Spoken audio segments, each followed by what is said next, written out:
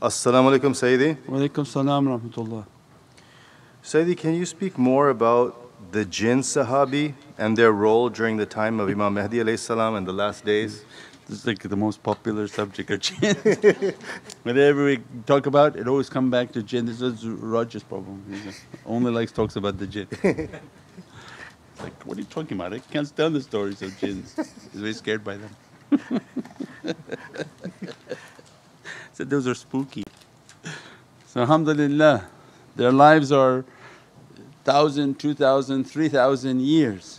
So they are still in existence. So jinn races that are our companions of Prophet ﷺ, they are in existence, and their presence is immensely important. We've described before, even from the two jinn of Ashab al-Kahf are in existence, and their presence in Naqshbandiya and the preparation for the arrival of Sayyidina Mahdi salam is very important. So these are the blessings that Allah has given to the nation of Sayyidina Muhammad. So that these holy companions, their presence is immensely important, and that they carry that reality and the gift of that companionship. So we are a blessed nation to have such souls and such realities that continuously dress and bless the community, inshaAllah.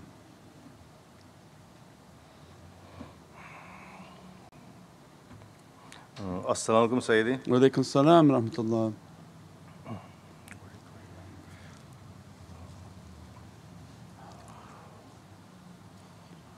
So, Sayyidi, what is maturity in tariqah, Sufism? How to know a person is matured level and developed? Forgive my ignorance.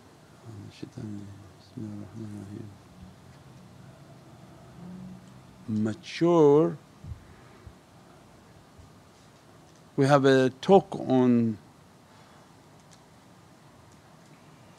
Rijal and Abd and the importance of being within spiritual trainings, that the facilities in which Allah give them spiritual trainings through the tariqahs and specific branches of the tariqah that are responsible for training individuals, and that those trainings and the practices, the meditation, all of these are meant to bring about an energy. And the ones whom can contain that energy and keep with their practices, they are maturing, rushd in the way of Allah. So most important, because many times when we talk of something, people with bad character are thinking, well, what about the shaykh is different. So this has to be an important, I think that maybe the guys can make it into a visual, that most people, 99.9% of people, they live their life as a seed. They're a seed. So then you have images of like a whole bunch of seeds all together, like big seeds, avocado seeds, because those are more graphic, not small little non-threatening, but show the big avocado seed. And they just sort of hit each other, ding, ding, ding, ding, ding, ding, trying to teach, trying to talk, trying to advise. And then the student comes and say, well, why do you talk, and why do… because the shaykh is not a seed. So the real shaykhs, or who have been trained individuals, their whole life was about their seed was planted, and they were sent into many seclusions. As a result, the soil, which is the Muhammadan reality, rips apart the seed. And Allah shows this spirituality in all creation that we're looking at. The seed is of no benefit, the seed bears no fruit, and people are content being a seed. The tariqahs come and say, why you don't plant yourself? That which you're seeking of a reality is not a seed. So go down into the soil. As soon as the soil covers the seed, and what happens then? It begins to dissolve the seed. But the seed plants a seedling, plants its reality in the soil. That's a big reality, right?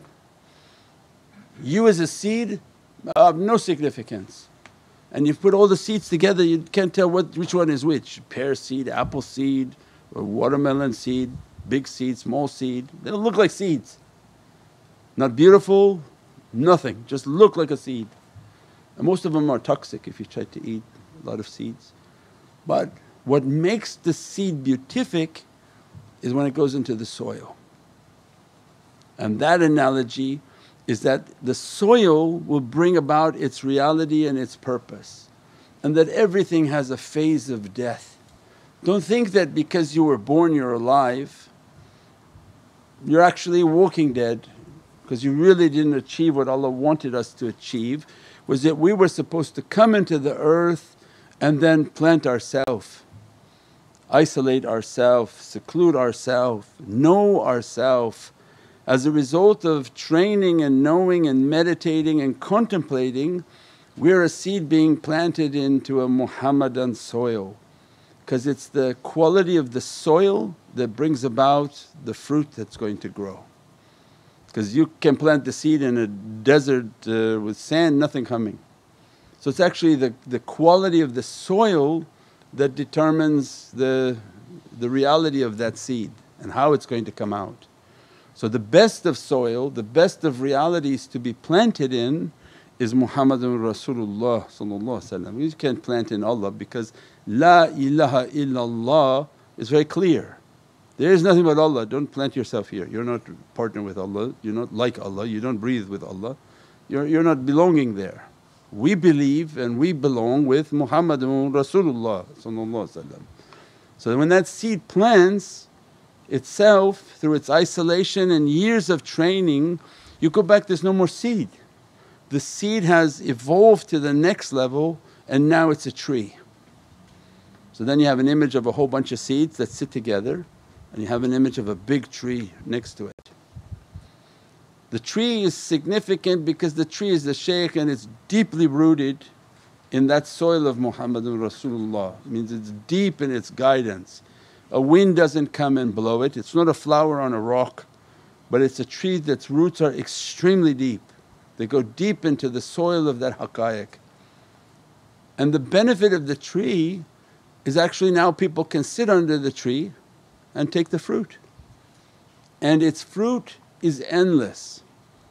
And that's why Allah describes, as much as the ink are like oceans, I can make the ink like oceans, endless amounts of ink, and all the trees like pens, my words won't ever change or any finish. Means Allah's haqqaiqs and realities, they never finish. Just like you go to a season and there's no fruit on this earth, why? Because this cycle of rejuvenating, planting, rejuvenating is Allah's karamas, Allah's miracle for us to witness every day, because we see the sign outside before we understand the sign inside. So when Allah said, look how this tree became an immense tree, and look the thousands of fruits that are on that tree, and each of those fruits now have their own seed, and if they plant themselves, that tree can have thousands of representatives, right? Because if each of them plant themselves, well then they'll all become trees. And that was the idea of the turuqs. So 100 years ago the shaykhs had, some of them 1,000 representatives, they were all shaykhs. They all went into seclusion, they all planted themselves in realities, and the tariqahs were expanding and vast everywhere. But now nobody wants to plant themselves, and then these trees are dying because of age, and if they die there's no tree to replace them because it's just a bunch of seeds. And that's when we know that we're towards the last days. When Prophet described to companions that knowledge would be lifted, the holy companions were so upset that why Qur'an would be taken from the earth. He said, no, that when the alims come and disseminate knowledges, they'll begin to die in which there won't be a replacement. And as a result these knowledges and realities are being lifted from the earth. So it means they become a bunch of trees that no longer grow. And actually its example is existing in the physical world. They're genetically modifying seeds not to reproduce, so that you have to go to Monsanto to buy the seed from them, when Allah made it to be free. The corn would come, grow into the dirt and more corn would come. They stopped the reproduction so that you had to buy new seeds. It's ironic that the Prophet would teach that in the last days. Means that this modification that we actually see in the physical realm, there's going to be a great famine and great disasters upon this earth, because they took out the ability of Allah's system for rejuvenation. Why? For the sake of their wanting prophets. So then what happens now? If you can't plant those seeds that they give you, the seeds that you have don't reproduce anymore.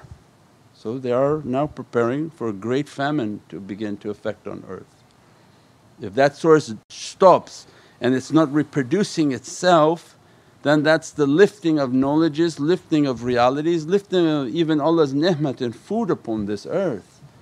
So it means that when the people whom don't want to plant themselves, don't want to isolate themselves, don't want to bring their realities out, then they're just bunch of seeds and nobody can do any benefit with seeds. Not on the physical realm because you can't eat the seeds, they don't feed you like the tree is supposed to, and on the spiritual realm that just talking seeds, inshaAllah.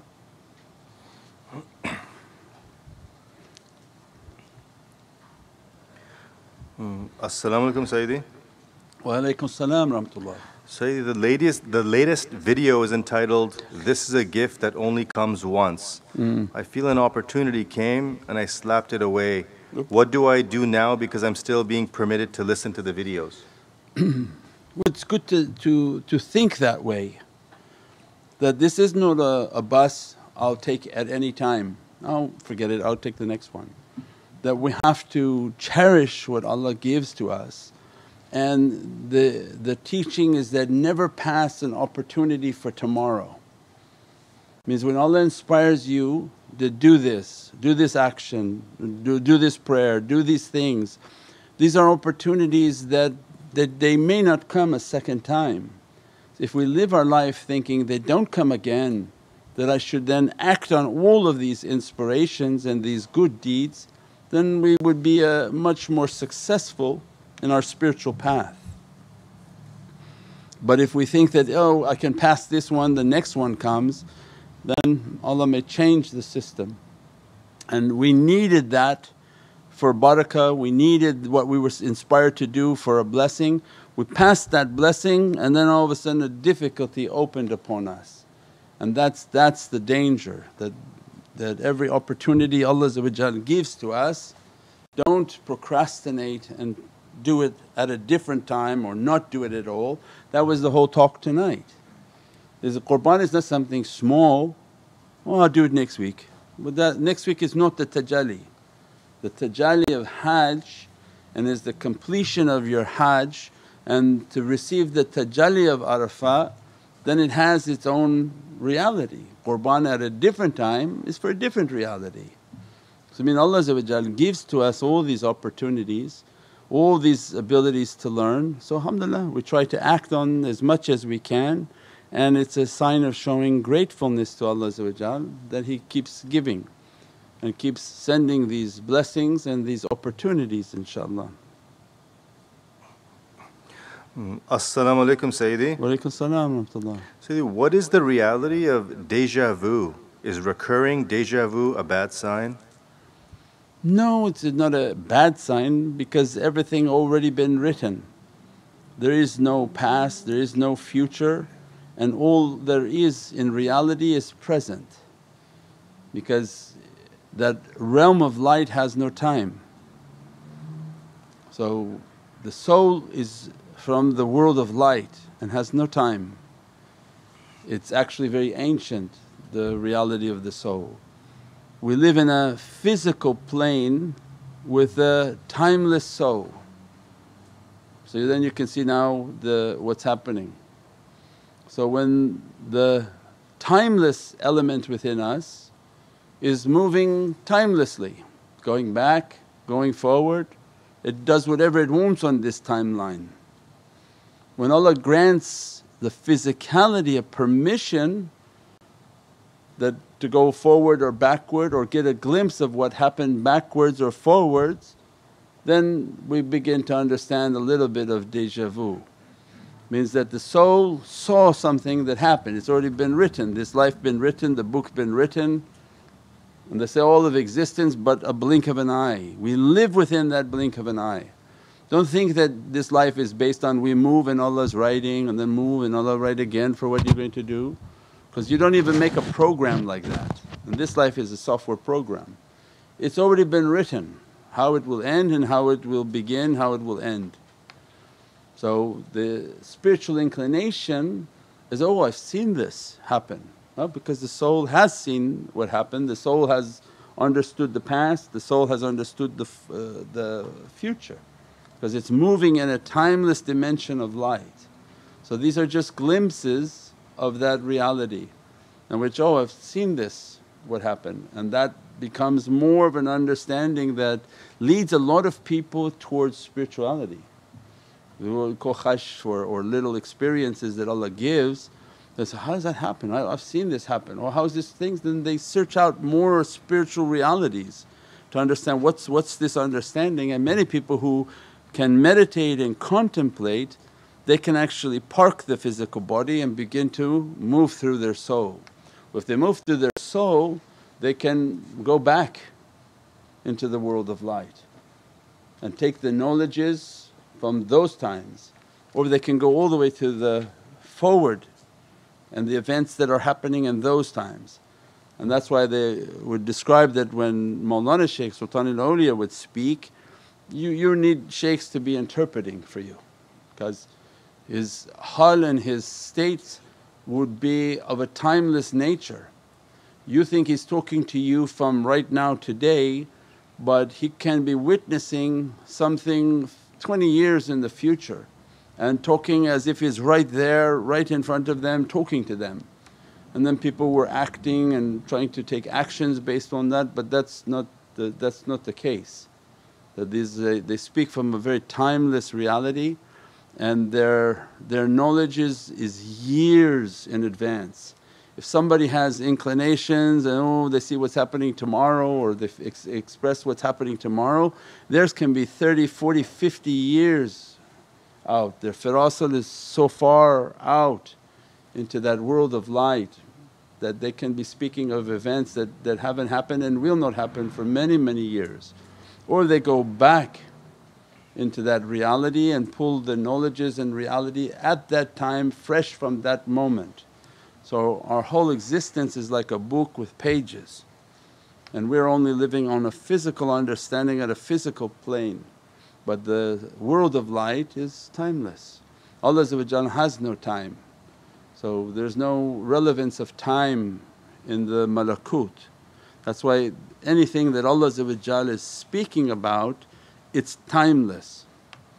We're trying to deduce it or reduce it into a timed understanding, and that's where many people are different with spiritual teachings and spiritual knowledges. Spiritual knowledges are trying to recalibrate people back to a timeless reality. When they say that the Sayyidina Isa is coming, you don't have to wait for that physically, and don't be preoccupied by it, but start to meditate, because Sayyidina Isa then must be always coming, and the tajalli must always be present, and you're to connect with the tajalli that's eternal. Not only the physical event but the spiritual ruhani understanding that has no time, inshaAllah. That's why timeless reality, right? Because you want to lock yourself from physical and begin to enter into these spiritual realities. They have no time and they are immensely powerful.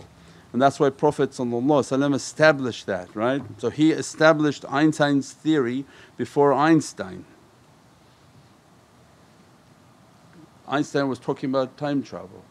Said if we were to ever accomplish time travel, if we were on the earth, we left and came back, 70 years of time would have elapsed. So then Prophet was teaching on Isra wal Miraj. He went and came back and his bed was still warm into the 7 heavens, and described that, oh, his bed and his place of sleep was still warm. Then it was teaching that 1 hour of tafakkur is like 70 years of worshipness. Well, that's before Einstein understood. So Prophet's foundation for all of these realities of light were well established, and the precedence for it was well understood, that the ability to travel. And Prophet's miracle was not by soul but by actual physical presence, was sent to Allah into a realm in which pressure and all the laws that we understand now are not capable. And they don't understand how with physical presence something could move with that speed into those dimensions, right? Well, they say have the same problem now when they're looking at UFOs. They don't understand a UFO that goes 6,000 miles an hour and then makes a left turn. Just like that, right? So if this was normal understanding, if you tried to turn at 6,000 miles an hour, what would happen to you? You would smash against the window because the gravitational force would throw you in a different direction. They didn't understand it. So then they said, well, if that UFO is moving and it's changing like that, it must have its own gravitational field that's not from this earth. It produces its own field. So it actually moves as if it's not relevant to how fast it's travelling. So now they're getting closer to understanding. If Allah want to put a field around Prophet and move him within the 7 heavens, you're seeing it now. They're seeing UFOs go 7,000 miles an hour and then turn, and the pilot says, what kind of technology is that? Because Allah wants to show them. No, the Isra wal Miraj was very real, because some too mindy people are saying, no, maybe it was by soul. No, it was by physicality. If Allah wanted to put a gravitational field around Prophet and move him through the 7 heavens, nothing is relevant. So they have ships now, they go 6,000 miles an hour and they enter into the ocean and they don't see a splash. Have you seen the TikTok videos they're showing? They don't splash into the ocean. How? How did this go 6,000 miles an hour into an ocean? They have their own field that it doesn't even have to do with the ocean field. So it means all of these Allah begin to show. This world of light and these sciences that they know, there are other sciences that they don't know. And that's what's coming onto the earth, is the knowledges that they don't know. They encompass but very little of what Allah gave of understandings. So these become an era of all these movements and fast movements and time transport and teletransporting, which are all real, all established by Prophet that teletransported into the heavens. And that was not one mirage, but they say it was 24,000 mirages into the Divinely Presence. And Sidratul Muntaha, where Prophet was continuously in a mirage into the Divinely Presence, not stopping once. Allah doesn't invite once, is generous. When Allah invites, it's a continuous invitation, inshaAllah. Salam Sayyidi. Alaikum salam rahmatullah. Sayyidi, if the soul is perfect and pure, can you expand on who is the one being punished or rewarded in the afterlife and the reality of hell? The nafs, because nafs is from Jahannam. Your nafs not from heaven. From the pit of Jahannam Allah created the nafs, and that's why the nafs has an affinity to the shaitan. So the real shareek, when we say la shareek, there's no shareek with Allah, there was never a capability of being shareek with Allah. But the partnership that Allah is warning us is that don't let your nafs levitate back to shaitan, because he's from that fire, he's very familiar with shaitan and they seem to always want to be friends. So our fight and our struggle is not to let the nafs listen to shaitan and not to make a partnership against Rahman and the soul. And in difficulty, Allah is making the nafs to manifest all these characters. That's when we describe the talks on khalwa and seclusion. And they enter into seclusion, they realize that all the bad character that they're achieving on this earth actually manifests into creatures because they're energies.